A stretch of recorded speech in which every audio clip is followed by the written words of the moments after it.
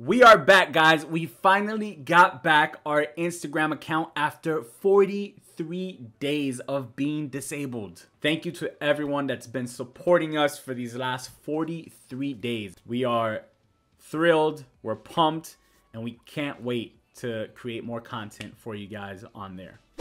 We have successfully retested and confirmed this Fibonacci level that we broke back above last week here. However, after this successful bounce that we had here on the bottom of this falling wedge, next what we're watching is going to be the potential here to either break out or break down. And when I say break down, I don't mean break down from the pattern, but break back down to the bottom of this falling wedge, which would be anywhere around $34,000 to probably $32,000. So the question is, can we see one of those scenarios happen this week? Let's go ahead and take a look at that in today's video. Plus, we will go over some trade setups that we will be watching this week. Let's dive right in.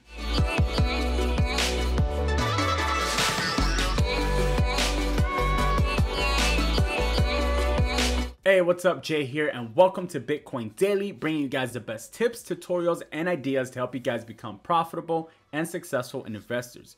The goal of this channel is to empower you guys, the community, with the knowledge and resources to help you get your wealth up to that next level.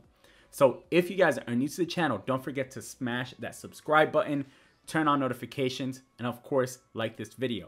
If you have any questions about anything that we covered today, drop it in the comments. Let's jump right into today's video. So we're a little late on the video today, so we're going to keep it as short and sweet as possible and try to get through everything really quick for you guys. So it has been a lovely time in the market for the past 8 days or so, right? Except for maybe one day here. Everything else has been pretty much green.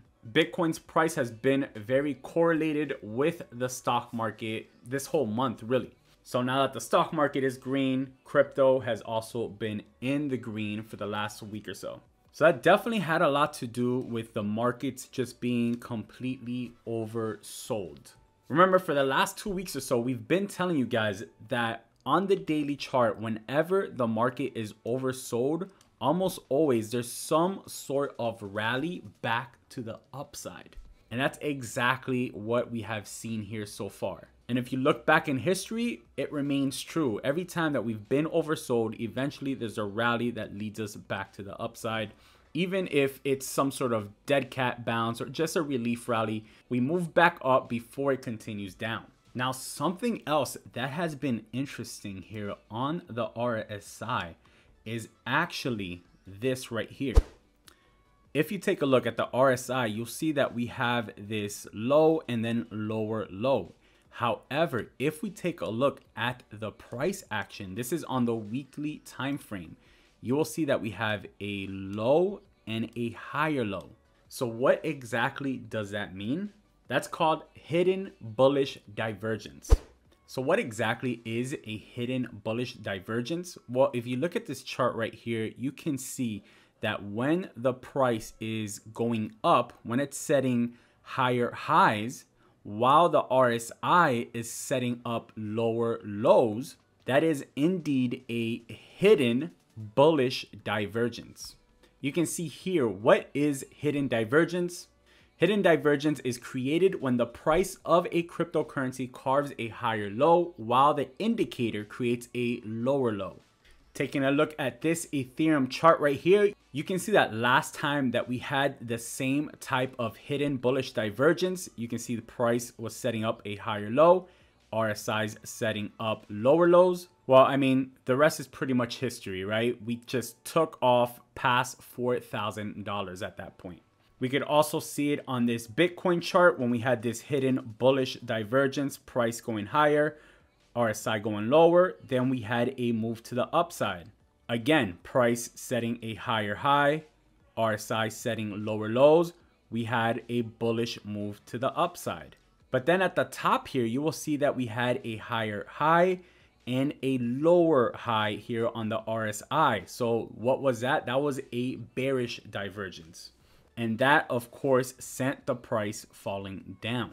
So now looking back at the chart here, we not only have the hidden bullish divergence, but we're also about to break out of this falling wedge pattern. So that's two different reversal signals that are pointing for the market to head back to the upside. Now, of course, it's not all butterflies and rainbows, as we do have a lot of resistance that we will face here.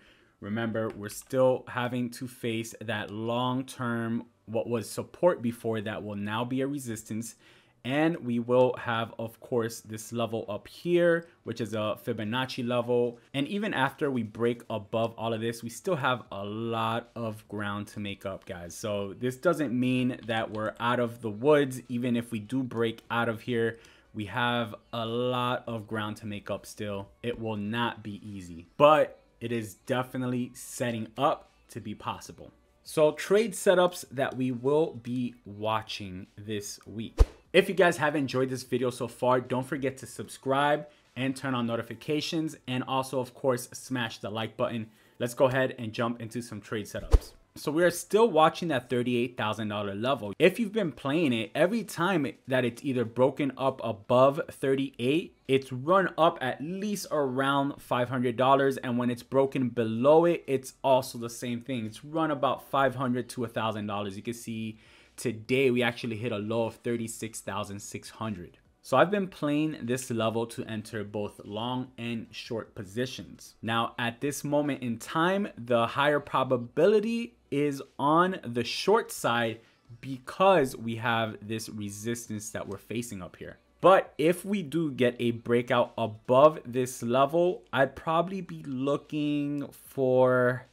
It's going to be somewhere above 39,000. So you could either use 39,000. Is that 40,000 is so close to it, I don't feel comfortable using 39 as an entry, because it can easily get rejected back down to 38. So I think the level that I will be playing is $40,000 for a long entry. So if I see the price go above $40,000, I will execute an order there to enter a long entry. And at that point, my target would be $42,000, which is where this next resistance level is. Now, if instead we end up going towards the downside and revisiting this Fibonacci level right here, that's been, as you guys can see, playing a role as a support level for us right now, then again, I'm using 38,000 as that signal to enter a short. And at that point, I'm looking to hit this level down here, which is probably around $37,000. That is it for us today, guys. Thank you guys so much for watching to the end of the video. If you watched to the end, you already know what to do. Drop it in the comments that you watched till the end of this video. Helps us out a ton with the engagement, which of course helps with the YouTube algorithm to try to get it out to as many people as possible. Thank you again, guys. Make sure to subscribe, smash the like button. And if you have any questions about this video, drop it in the comments. I will see you guys on tomorrow's video. As always, peace and love.